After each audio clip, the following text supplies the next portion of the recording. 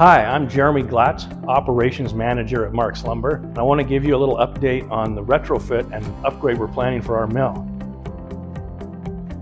First off, demand for our products has been phenomenal the last couple of years, and we have to thank all of our customers for putting us in a position to do this upgrade. We're extremely appreciative of that.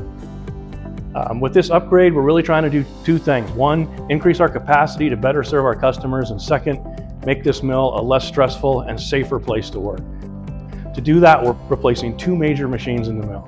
First, we have a very old and problematic edger, which has served us well over the years, but it's time to upgrade to something more modern and more safe. This edger will not require to be manual fed by the operator, and it should be just a lot easier to keep online. It'll also do 8-inch material when currently we can only do 6-inch material.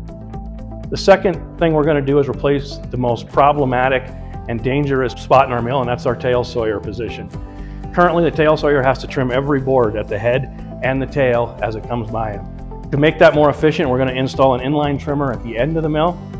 It will trim both ends at the same time, and it will largely be quite a bit automated so that operator doesn't have to touch every single board and doesn't have to make a difficult choice unless he can increase the usability or merchantability of that board. So we expect those to increase our capacity by about 30%. We think it's going to be much safer and less stressful for our production staff, and we look forward to being able to serve you hopefully around the 1st of July when we come back out online.